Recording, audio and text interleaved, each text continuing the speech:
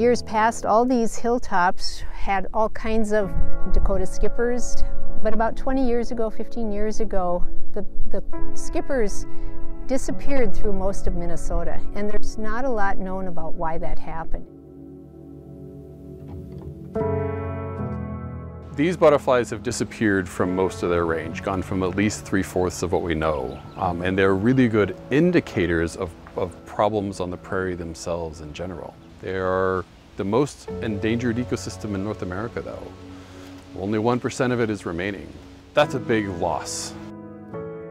The Dakota skipper is a federally threatened and Minnesota endangered butterfly. It's one of the rarest pollinators that we have in the state, so it's really important that we do everything that we can to conserve them and keep their populations going. The disappearance of these butterflies is probably symptomatic of many other species that are also in trouble, and so if we can learn what it takes to make good prairie and bring these species back, it's going to be helping us bring lots of other things back as well. Without the habitat, we don't have any chance of bringing the Dakota skipper back. We know that this was preferred habitat for them at one time, and for whatever reason they disappeared. We're trying to enhance the habitat so that they can be reintroduced and thrive here. We are trying to bring other institutions on board because we know we can't do it all by ourselves. Assiniboine Park Zoo in Winnipeg is just beginning to dabble in Dakota skippers as well, trying to restore some of the Canadian populations. So we refer to this as an insurance population. So unfortunately, if they were to disappear from more places in the wild, we know that we'll always have a small population here at the Minnesota Zoo, and then we're able to leverage that to begin doing these types of reintroductions and get them back out into the landscapes that they otherwise had disappeared from.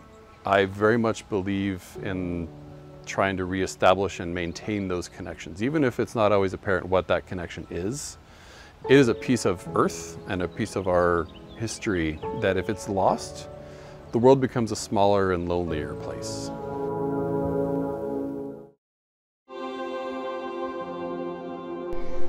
Part of our mission in state parks is to manage and reintroduce rare species where we can.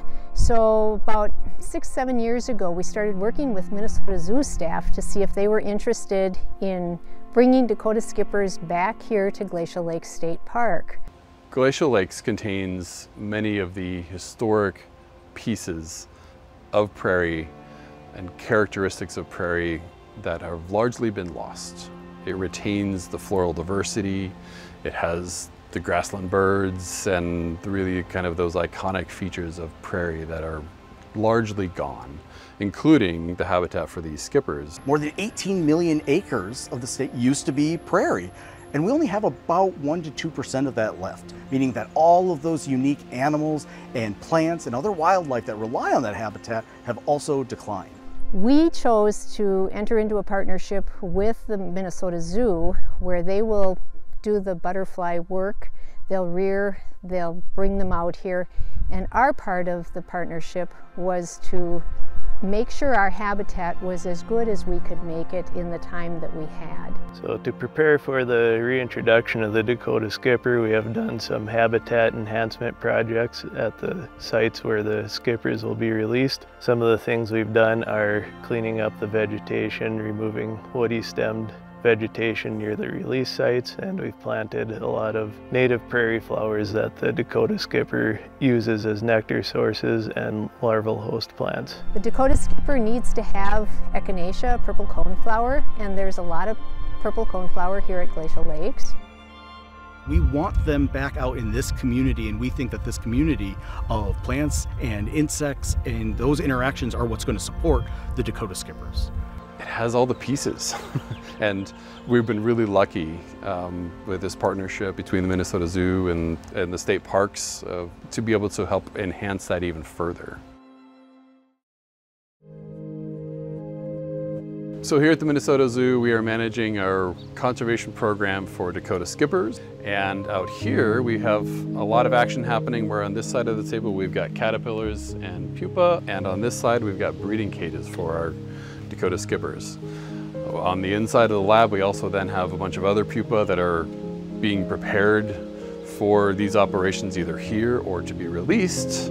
at Glacial Lakes State Park. Our strategy here at the Minnesota Zoo is to get them through their really sensitive larval stages, keep them protected from predators, diseases, and all those other threats that they would be facing out in the Minnesota prairies until they reach their adult stage.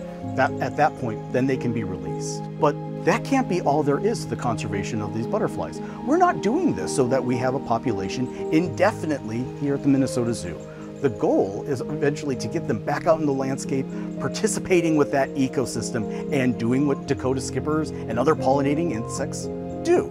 Well, as a zoo, we don't manage land, so that's why we need to bring in additional partners to complete that conservation cycle.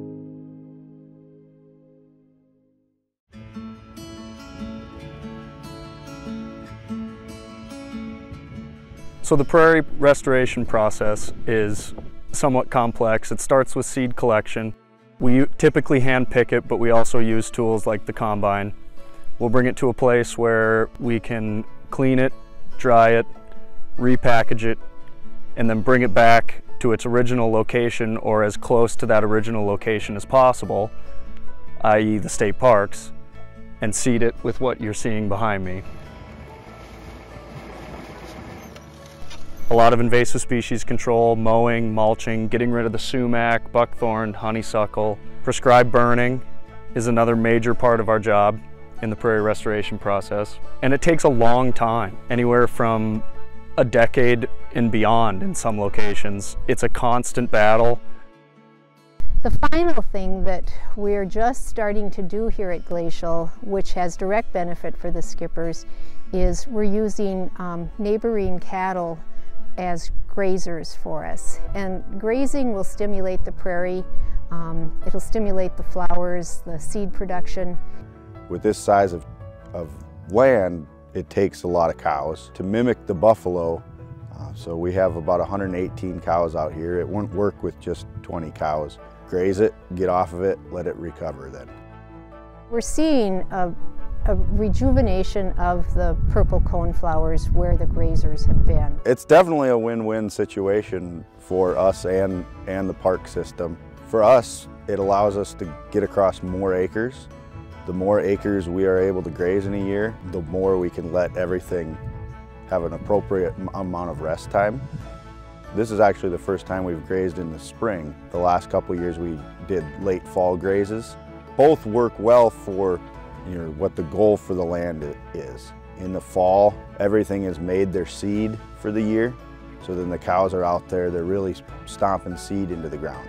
So you get a lot of new regrowth the next spring from that seed. When you graze in the spring, like we are now, the goal is to inhibit the brome grass from going to seed. With the grazers in the critical habitat, I think we've got hopefully a winning situation for those Dakota skippers as they arrive.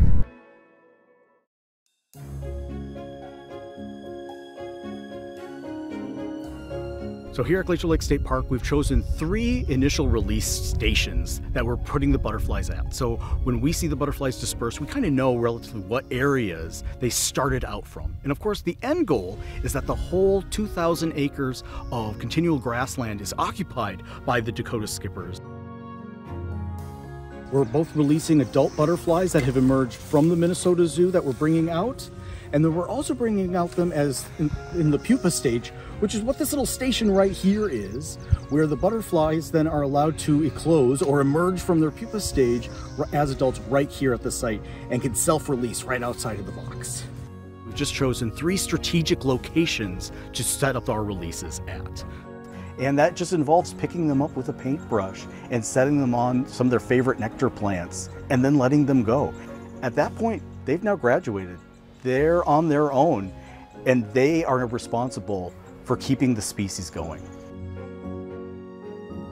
This is a huge partnership. So yes, our role here might be in the propagation and breeding of the Dakota skippers, but it's also relying on other experts, land managers like the Nature Conservancy, and with the DNR, but this also includes bringing in other partners at the federal level, so the U.S. Fish and Wildlife Service, and much of this has been funded through the Environment and Resources Natural Trust Fund that's made all of this research and important conservation work possible. Our goal is to put ourselves out of a job. If we are so successful at Dakota Skippers that we can move on, I will be thrilled with that, because then we've checked something off. We've brought back a piece of that historic legacy that is largely disappearing from us. We're starting to learn so much in a really short period of time. We've been able to create a lot of hope by studying the butterflies and understanding their needs. We're starting to be able to piece together what a future for the Dakota skipper is going to look like. That's why I get up in the morning, and that's why I have hope that there is going to be a future for the Dakota skippers here in Minnesota.